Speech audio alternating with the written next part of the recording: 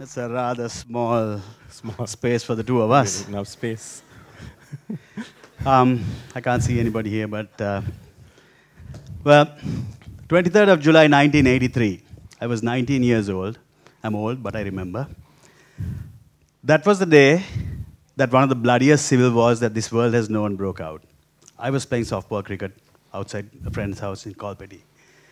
For the next 26 years, this was the backdrop to our life.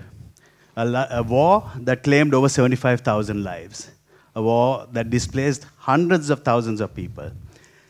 And it was quite normal that during this time, whenever there was a social gathering, most of you would remember, the conversation would gravitate towards the war. And on one such occasion, in a fit of bravado fueled by copious quantities of alcohol, I made a promise to my friends that if this war should ever end, I would walk from Mathura to Jaffna. The next morning I woke up, splitting headache, but a vague recollection that I had made my promise. But I thought it was pretty safe, because the chances of this war ending seemed pretty remote at that time. A couple of years went by, the 19th of May, 2009. I wake up to the realization that the war had come to a bloody but abrupt end. And the first thought that crossed my mind was how wonderful it would be to live in this country of peace. Second thought was, oh shit, I better walk. So I set about trying to find people to walk with. I went and spoke to several of my friends, some of who are in the audience right now, and all of them looked at me like I was mad and said, no chance. They'd walk a short distance, maybe a day, maybe 2 days, but they weren't going to walk the whole distance with me. But I kept talking to many people, asking them whether they would walk. I happened across a friend of mine who was an advertising executive who said, if you want to make this a success, why don't you do this for a cause? It made perfect sense, but I didn't have a cause. So now I had two searches. I was looking for a cause, and I was looking for people to walk with. Till one day, Nathan, who had worked with me we had been working together for about 10 years at that point, walked up to me and said, Machang, you know this walk you were planning on doing, are you serious about it? And I said, yes, I am. He said, would you like to do it for a cancer facility in Jaffna? And it made perfect sense. There was a cause, cancer, which knew no boundaries. We were going to build this hospital in Jaffna that had been ravaged by war for 26 years. We were walking the length of the country, raising money right from the south all the way to the north. And Nathan representing the Tamil Hindus and me the Sinhala Buddhists. It was absolutely perfect. We had our cause. I lost my sister to cancer many years ago. And at that point, I didn't know that it'll be an inspiration for what we did with Trail. She left behind 2 young kids. And on the journey back from the UK, where she passed away, I was thinking, what does the cancer facility in Sri Lanka look like? When I came back, I started understanding what that landscape was. And to my dismay, there wasn't much facilities or infrastructure in Sri Lanka. There was one hospital that served the length and breadth of this country. And they didn't have enough staff or enough beds, and the infrastructure was extremely poor. At that moment, I realized the gap in supporting cancer was really to build the infrastructure. I don't know if you know, but over 38,000 people are affected by cancer yearly. And unfortunately, over 8,000 of them pass away due to the disease. During the war, the people in the north would pack their bags, come down to Colombo with their families by sea, not by road, but by sea because of the war, and spend months taking treatment. But treatment wasn't the only thing. They would pawn whatever they had, sell their lands, and move down to Colombo in order to ensure that their loved one could survive. And this was the reason that we really thought a cancer hospital in the north would make a difference. So we had our cause. When we set about planning this, Nathan and I split it into 2 areas. One was the whole logistics piece, and the second was the fundraising part. On the fundraising side, we set ourselves a target of $1 million, and given our corporate experience, we thought we'll follow the traditional routes of fundraising. We started going to all the big corporates with what we thought was an awesome story. And we went to all the blue chips, we went to some of the biggest companies in this country, and the response we got was absolutely amazing. Nobody wanted to support us. Nobody. Everybody thought we were nuts. They said the timing was wrong, that the government wouldn't support it, it was too sensitive. They gave us a whole bunch of reasons. It didn't matter. Quitting was not an option. So for us, it was back to the drawing boards. Sari and I were very determined. We were somehow determined to do the walk, connect the country, and do this for cancer. We understood that there were many people in this plight. And if we could curate something to an individual, we may be able to collect more money towards building this hospital. So we came up with this idea of a website where an individual can sign up, write why they're doing the walk, and send it out to their friends and family, get the funds in, and also get motivation by people writing on their page. It became their walk as an individual. This was the start of a revolution. This was the first time in Sri Lanka there was an online platform for crowdsourcing of charities. It was the first time in Sri Lanka that people got together to walk from south to north in a large batch. We had over 30,000 people that signed up on this website. We had over 250,000 people send money through the website. And this became the real conduit to collecting the money. Whether you walked a day, 3 days, or 27 days, they started using this page as a motivation to collect more funds for the walk. So there goes the corporates. We didn't get them. But we suddenly started getting individuals who wanted to support the walk. We had some friends help us. And some of these guys were ambassadors for the walk. They walked with us in areas where they'd never been before. They inspired the towns and got people to walk with them. They were amazed with what was happening in each of those towns as they walked through. And imagine the time where this was war and people are coming out of it, and these superstars were walking with us. The other area that we did was we wanted to create as much ideas in terms of collecting money. One of those was buy a brick. We thought of this idea of creating a wall with all the names of the people who has enabled the build of this hospital. We sold the bricks and had their name up on the wall. And basically, the idea was to really get them to walk up there one day and say, I helped build this cancer hospital. We also got people to buy cement bags and donate it towards the building. And also got ICU beds that they could name after a loved one who they've lost. These were different forms of what we did to really raise the money for the walk, because we were not getting money from the corporates at that time. Trail was really launched through social media. It was probably the first campaign to really drive charity through social media. And what happened with that was we really drove many people to the website. 20,000 people signed up in a very short period. And we would get funds from a friend who sends it from UK to US, all the way down to Australia and then Fiji Island, of someone who would donate to me, and I didn't know them. And that was a phenomenon of social media supporting Sri Lanka. This also helped us in finding a donor who had lost his mother, father, and son, and his brother to cancer, who wanted to donate a large sum in setting up a hospital in the north. And this really drove the communication and the drive to collecting money in different forms for us. On the 1st of July 2011, we kicked the walk off in Dondrahead in Matara. We thought there would be a few people who would turn up for the walk, or the first day, and we were really surprised when the two of us drove in, and there were about 2,500 people there to greet us. And what was amazing was not only were they there for the opening ceremony, but they also, most of them walked with us. Some of them didn't make the entire distance on the first day, but they gave it an effort. And this kind of was very auspicious because during the 27 days of our walk, we had over 30,000 people walk with us, an average of over 1,000 a day. The participation alongside the roads as well was incredible. We had thousands of people cheering us along the way. But the most incredible thing that we experienced was the spontaneous generosity of the common people that we experienced every single day.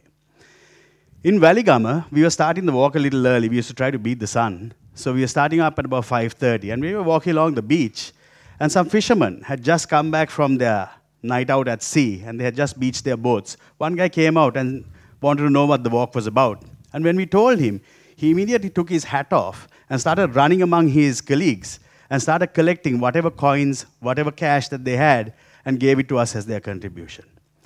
A little further down the road, we went, and there was this lady, she must have been in her 60s, if not 70s, pushing a cart stacked with bananas. And when I was passing, she said, "Ai pute me avidinne. Why are you walking, son?"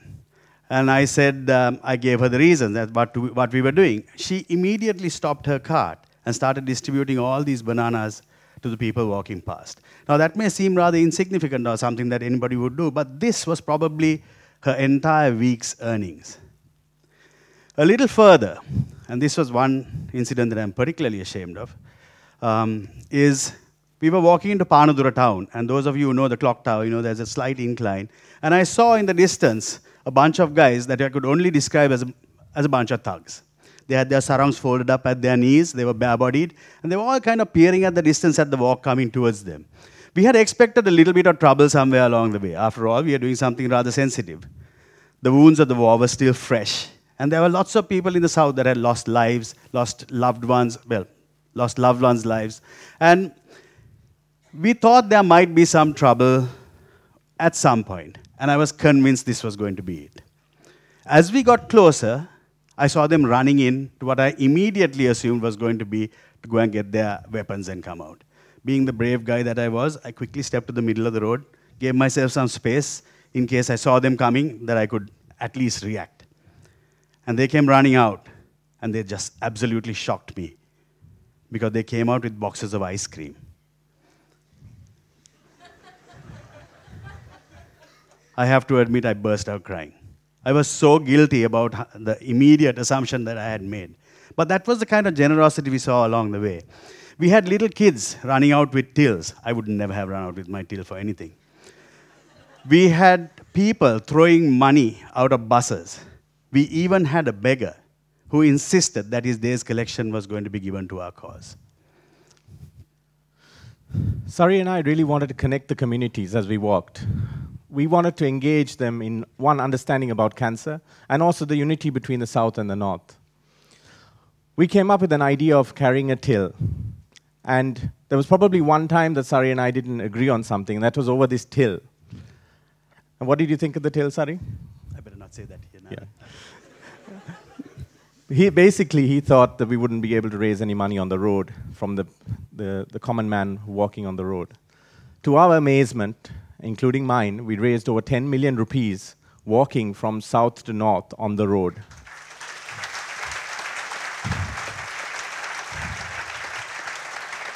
There were people getting into buses with these tins, coming out of the buses, collecting money. There were people running into schools, running into shops, bugging everybody who walked down on the road. And this was the amazing connection that we had with the people there. This was a way and method that we used to really connect with people. And one such story, in the center of Sri Lanka, we were walking up, and this little girl gets out of the bus, walking towards us. And she asked somebody, "What are you guys doing?" And suddenly I see her flying into a house, which was close by. She comes running back with a till, and she wanted to give it to me. As I collected the till, I looked at this little girl. She had no hair. I immediately looked at the parents, and the parents said, "We just went to the hospital to get a chemo treatment." This was a 4-year-old girl who had just come off a bus and had the view of taking their personal till and giving it to us. At the age of 4, Sari or I would not have parted with that till. The rest of that day, Sari and I didn't speak to each other because we were so emotionally touched by what happened.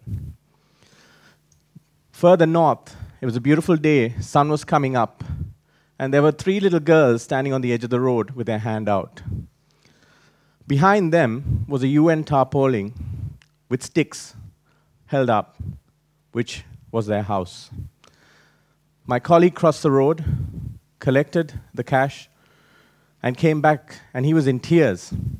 He was in tears because these 3 little girls who had lost their loved ones, who didn't have a house or means of living, gave 100 rupees or $1 at that time towards this walk.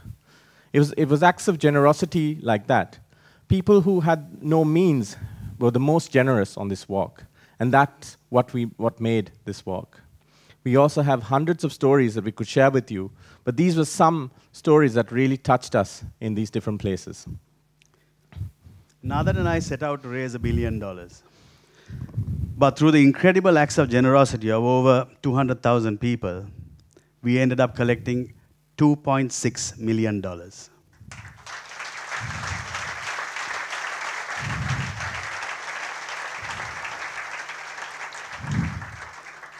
And instead of building a cancer facility that was going to be attached to the Jaffna Hospital, we built a fully fledged 120-bed cancer hospital in Telipale in Jaffna.